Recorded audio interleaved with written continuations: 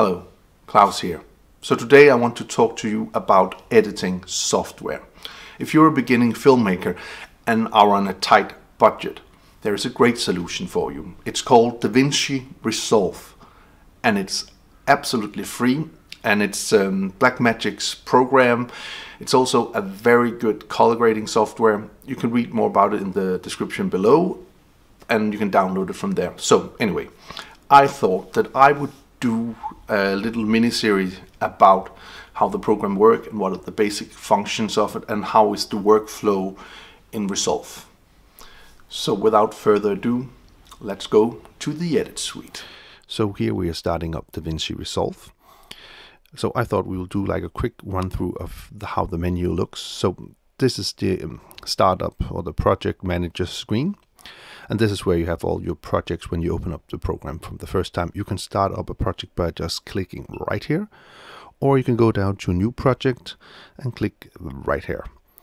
So, but today we'll do it by clicking right here. This is the media tab. This is where you'll import all your media.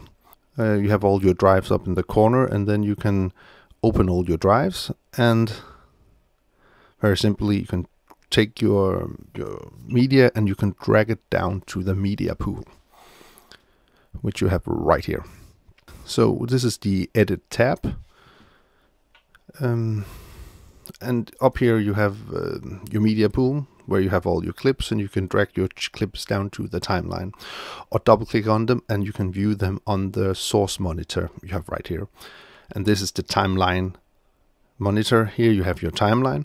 Above that you have all your editing tool, but we'll take that in another video.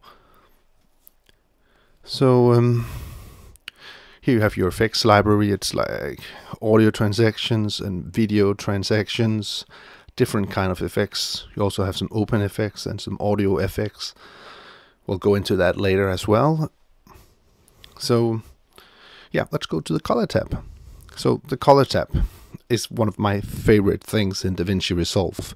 So here you obviously have your media, and then you can go down here, and here you have your color wheels in different flavors, like primary bars, and you can do a log format as well.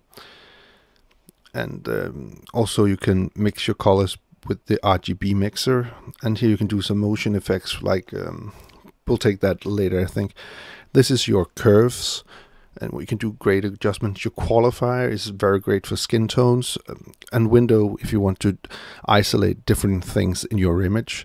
Then the tracker in Davinci is amazing, and then you can do some blurring and some sharpening as well here. And keying, we'll take that later, as well as sizing, I believe.